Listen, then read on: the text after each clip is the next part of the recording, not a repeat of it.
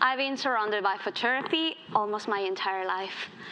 I grew up in my dad's photo store not that long ago, when going to process your film was the only way to keep a precious memory alive.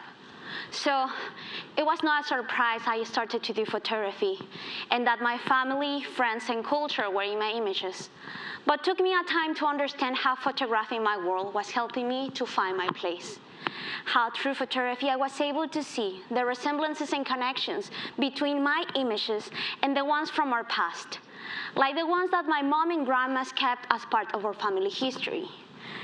The awareness of being part of a culture started to come to light in front of myself, and I started to see me as part of a Zapotec community, one who migrated from the Oaxaca North Sierra to other territories, not just in Mexico, but also in the United States.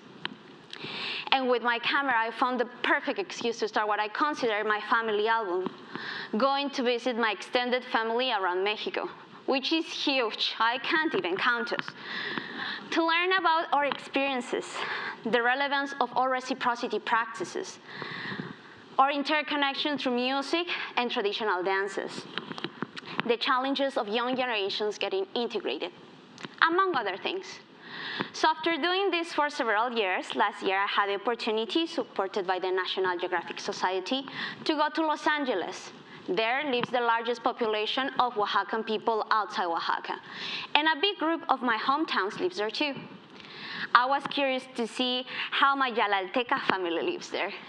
And what I found was a vibrant community, able to permeate and integrate to the LA landscape, to full Pico Ave or any Koreatown street with Oaxaca music, manifestations of religious celebrations at cold nights in December, a Latin culture moving between the shadows.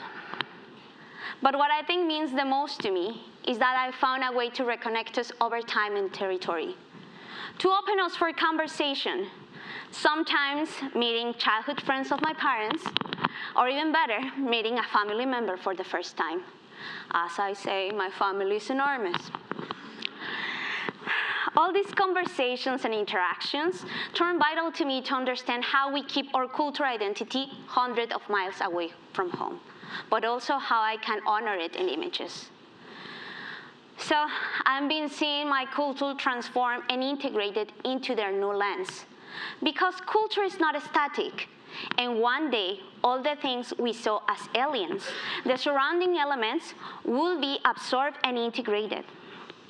As I was able to see in LA, where I saw chusca danzas, where all the participants were using ninja costumes, other of Santa Clauses, and even superheroes. I also noticed how traditionally gender-assigned roles were swapped. Where, like in LA, where men take an important role in preparing the food.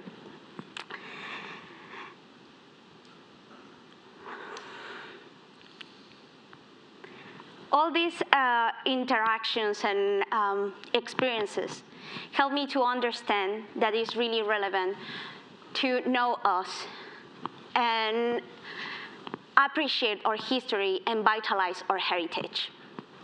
Because from that understanding is the first step to appreciate and respect other cultures.